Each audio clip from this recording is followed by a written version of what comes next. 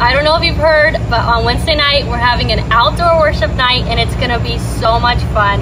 We're also gonna be talking about the vision for the fall, a bunch of new stuff that you probably haven't heard of even on our Facebook page, so we'd love to see you. We're so excited to worship with you.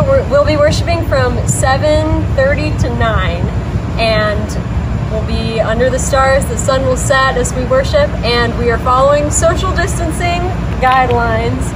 So each lady will be in their own hula hoop of space. Bring your own chair or a blanket to sit on. We will be outside the new sanctuary, and we're excited to worship God together. See you there.